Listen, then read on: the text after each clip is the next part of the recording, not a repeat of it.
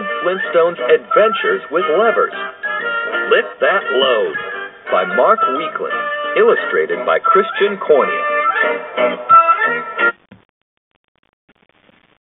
I'm telling you, Barney, to get ahead in this world, you've got to work smarter, not harder. Using a simple machine such as a wedge, screw, pulley, inclined plane, or wheel and axle is a smart thing to do. So today, I'll show you how to get work done with my favorite simple machine, the lever. Mr. Slate wants these boulders moved. No problem. You and I have two levers with us at all times, Barney. They're called arms. These things? Using my arms to move the rocks would take a lot of effort. Fred Flintstone is smarter than that. Look, Barney, using a lever makes work easier. A lever is the simplest machine of all. It's just a bar. But it's a straight bar that is long and strong. So this log is a lever? You bet. Any tool that pries something loose is a lever. A shovel is a lever that people use to move rocks and soil. Help me out, will you, Barney? Grab that tortoise. Sure, Fred. All levers attach to or rest on a point called a fulcrum. The lever pivots or turns against the fulcrum. A crowbar is a common lever. Workers rotate the bar around a fulcrum to loosen boards. Moving the pivot point closer to the load creates a bigger force on the rock. A bigger force means we can do more work more easily. And the longer the length of the lever, the better. Yabba-Dabba-Doo! Stand back, guys. A hammer handle is another lever.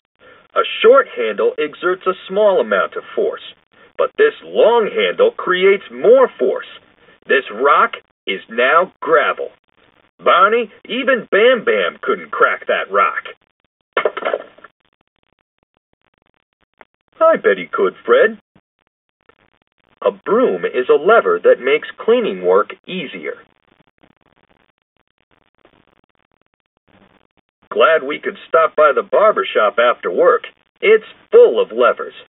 The chair has a lever, which lets the barber easily lift us. Up we go.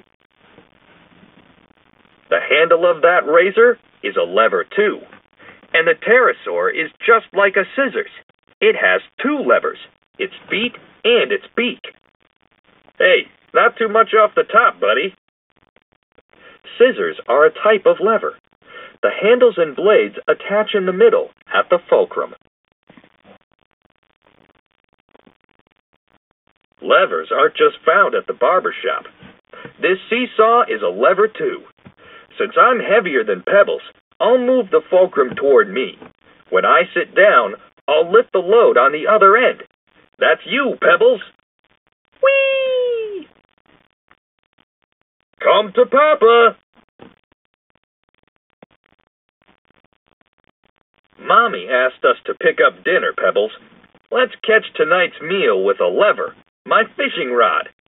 My hands rotate the rod, which makes this point the fulcrum.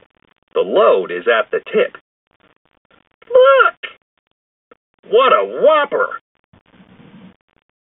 On a fishing pole, the effort is between the fulcrum and the load. Did you know a bottle opener is a lever, Wilma? I use a lever to remove the soda bottle cap. First, I exert an input force.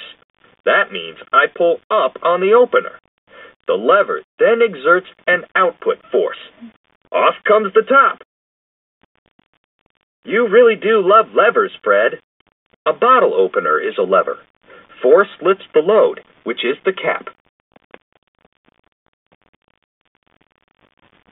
Look at that, Wilma. Pebbles and Bam Bam are little lever experts. Their catapult is a type of lever.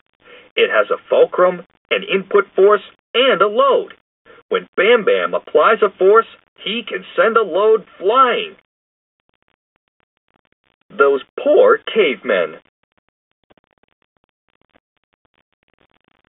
It's good to see you using levers, Wilma. Knives are a type of lever. So are salad tongs. The tongs are two levers joined at an end fulcrum. Spoons and forks are also levers. Don't you just love simple machines, honey? Sure, Fred. In a kitchen, levers are used for dishing up food and for eating. I love levers. They make life easier. They lift us up and down on the playground and help us when we make dinner. Best of all, they lift loads of delicious food into my mouth. Yabba-Dabba-Yum!